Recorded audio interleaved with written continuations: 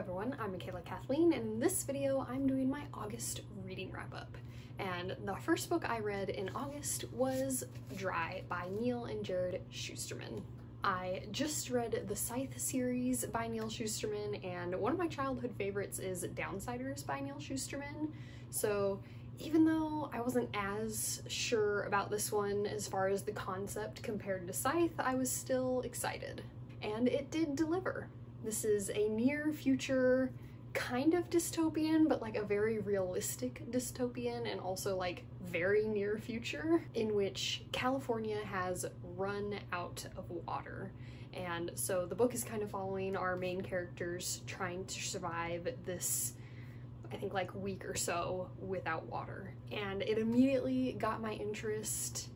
The stakes get high very quickly. You're immediately like on the lookout for shifty characters and seeing who's gonna take advantage of this situation. And aside from just our main characters' viewpoints, all of which I enjoy, we also get snapshots of other kind of random things that are happening throughout the city, which was super fun, and then also had the added bonus of those snapshots did end up playing into the larger story later on, so that was also fun. The characters are all interesting, none of them are perfect, so there are times when you dislike a lot of them and times when you like them. So overall, really good character work. One complaint I had at the end, which this is vaguely spoilery I guess, is that I feel like way too many people survived this book. I definitely feel like more of the characters should have died by the end of the book. It made it just ever so slightly not believable. One character in particular. Also, there's this twist with this other character who has kind of a big secret that we don't find out until after he's kind of already out of the picture at the end of the book. And I did not like the twist. I found it to be very weird. But yeah, overall, a super enjoyable, very fast-paced read that also had great characters. After Dry, I reread Let's Talk About Love by Claire Kann. This one is about a girl who's trying to navigate relationships as a person who is asexual and biromantic. And she's also kind of trying to figure out what she wants to do with her life as far as college goes. Which, this was a book that I debated unhauling, mostly because it was kind of slow for me the first time around. I think I liked it slightly better on my reread. I'm still holding on to it. It's not like the most well-written book. The timeline on it is very strange. There will be these giant time jumps that weren't very clear. A lot of the characters are actually really annoying. The main character Alice is kind of a drama queen. Her family is incredibly annoying. It's got this trope of her parents wanting her to go to college to be like a doctor or a lawyer. Lawyer is what they really want, which I understand why that is a thing that exists in real life, and it sucks that it does, but it's one of my most hated things. The main character's friend is strange. She's very confrontational.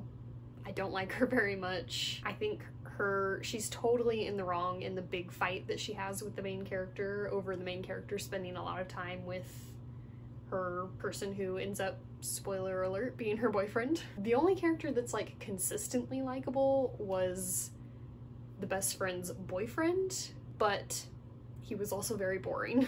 Some of the writing and the dialogue feels kind of forced. A lot of it isn't super fleshed out, from like the characters to the concept that the book is exploring. Like, the main character's parents have all this power over her college and stuff, and yet we never actually meet them in person.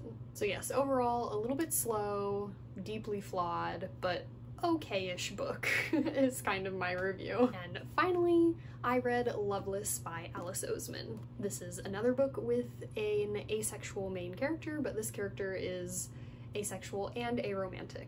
Had been on my list for a long time, and I knew I was planning to reread Let's Talk About Love, and so I thought, why not? I'll read them back to back and kind of compare.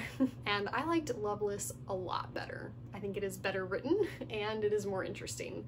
Although I do think it is a little bit longer than it needs to be. Like, it's around 400 pages, and I would have been happy with it being more like 300 pages. but I've immediately connected more with the main character. She felt more realistic to me. I felt like I recognized a lot of her feelings and emotions.